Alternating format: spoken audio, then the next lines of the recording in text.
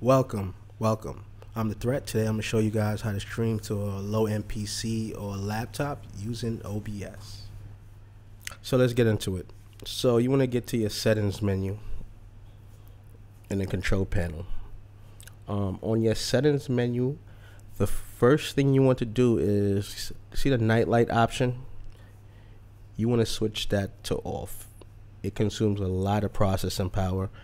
You want to change brightness automatically when lighting change. You want to have that to on. Change brightness, you want to put that to low. You want to change your resolution to 1280 by 720, and orientation is going to be in landscape mode. Real quick, if you're new to the stream, give us a thumbs up if you like the video. If not, give us a thumbs down. Any feedback is good feedback. Next, you want to go to your battery menu.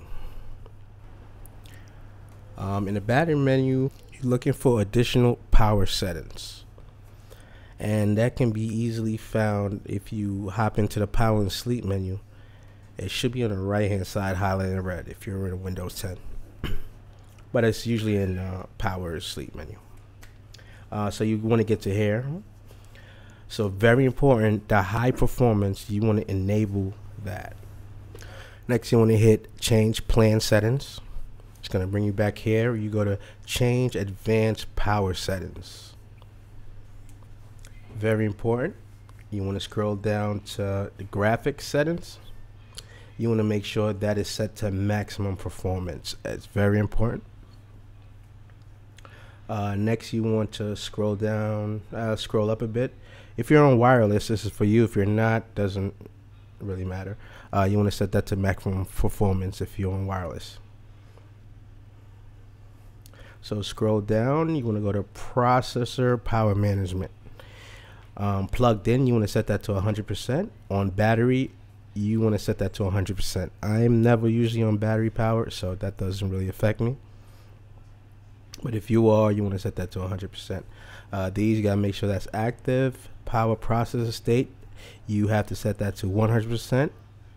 Battery, 100%. Let's scroll down to display. These is fine. Leave them as is. The default maximum power will resolve all of that. You don't have to change none of those settings. You want to go to your battery. Everything there should be default if you chose the maximum power option. We're gonna go jump into OBS settings in a bit, and I'm gonna show you everything you need to do in OBS.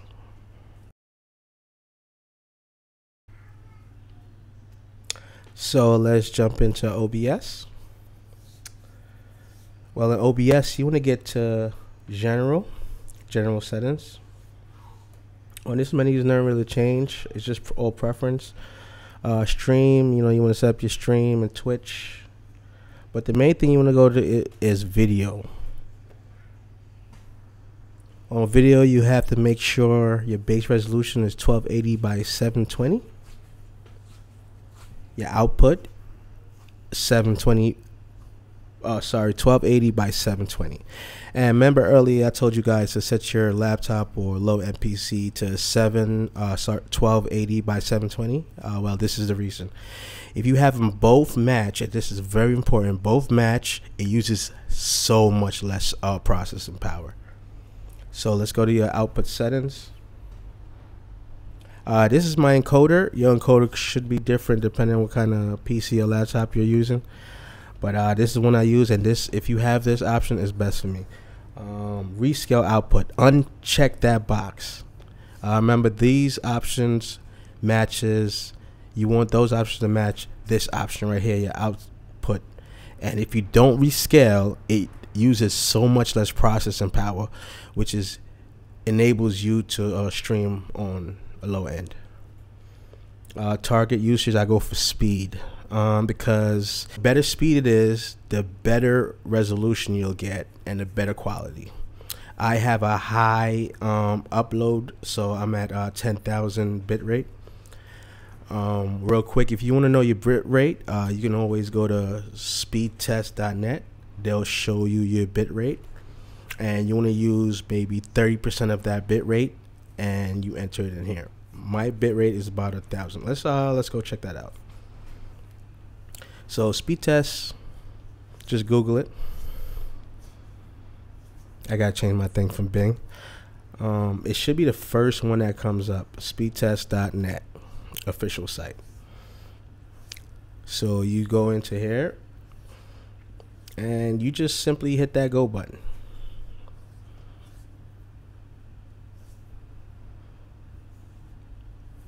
And that's where you get your bit rate from and how much you should be using. You want to use 50% to 30% of that.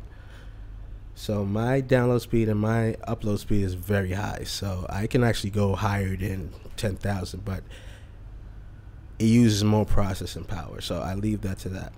And it makes my streaming quality looks professional. And that's all I have for you guys today.